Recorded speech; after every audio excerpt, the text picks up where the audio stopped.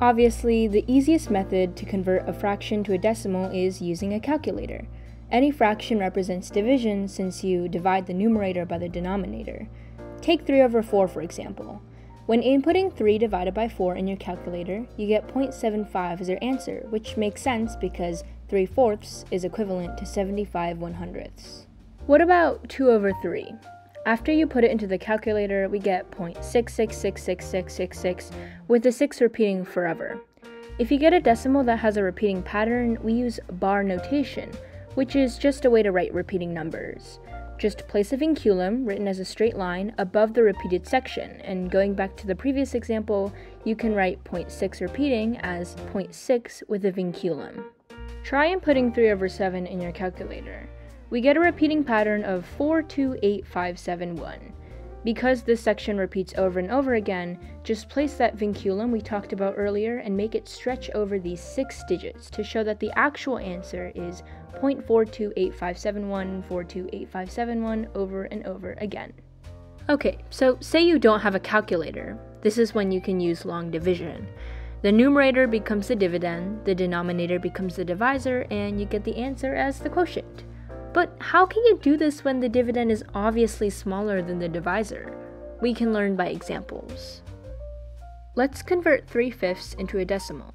This looks weird since there's no way to take any groups of 5 out of 3, so we have to tack on a decimal point and expand 3 into 3.0. Already, this problem is looking a lot more easier. Now we can just think of 3 as 30, and 5 fits into 30 perfectly 6 times. So our quotient, or answer, is 6, but we aren't done yet. Because we used 1 0 after the decimal point here, we have to add a decimal 1 place value in front of where it used to be on the quotient. That makes our final answer 0.6. This also works with repeating decimals as long as you keep a lookout for patterns with the remainders. If we have 5/11ths, we expand this to 5.0, and 11 fits into 54 times. After we subtract 44, we get 6 and bring an extra 0 down to get 60. 11 fits into 65 times, so we mark that up here, and subtract 55 from 60 to get 5. Well, wait a minute. How many times does 11 fit into 50? We've asked ourselves that back here as well. Even if you weren't able to recognize this, continuing the long division makes the repeat of 45 very clear. So we could just denote this as 0.45 with a vinculum over the 2 digits. Let's do one more example, 3/16, and feel free to pause this video and solve this on your own.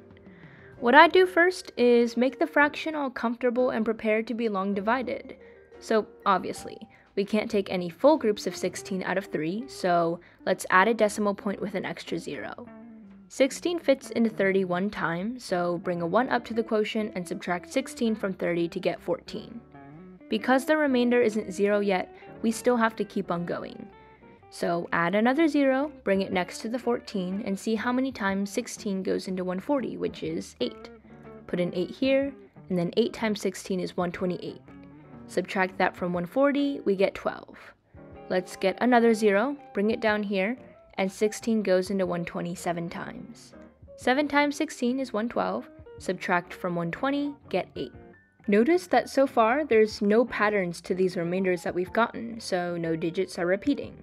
After bringing down another 0, we check how many times 16 goes into 80, which is exactly 5 times.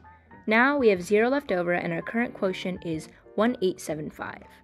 Remember though, this isn't our final answer. Since we used 4 decimal place values in the dividend, we have to move the decimal in the quotient and move it 4 times to the left to get our final answer of 0.1875. Congrats! So you can use the previous methods for any fraction you want, but you may also want to try this strategy. Get any fraction, and multiply its denominator by a number to get a power of 10.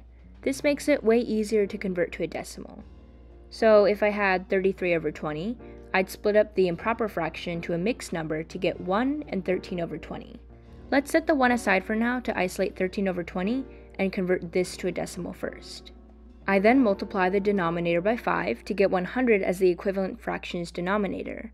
Then I multiply the numerator by the same thing, 5, to get 65. 65 hundredths is way easier to represent as a decimal, 0.65. And then you can just add the one we took out earlier to get the decimal representation of 33 over 20, which is 1.65. Pat yourself on the back. You've just learned 3 ways to convert a fraction to a decimal. First, using a calculator, second, using long division, and third, getting the denominator to a power of 10. So, whether you're a student struggling over classwork, a teacher that forgot how to do this concept, or someone who likes watching math videos for fun, I hope I helped you all with your fraction converting. Subscribe if this was helpful, and as always, see you next Monday. Bye!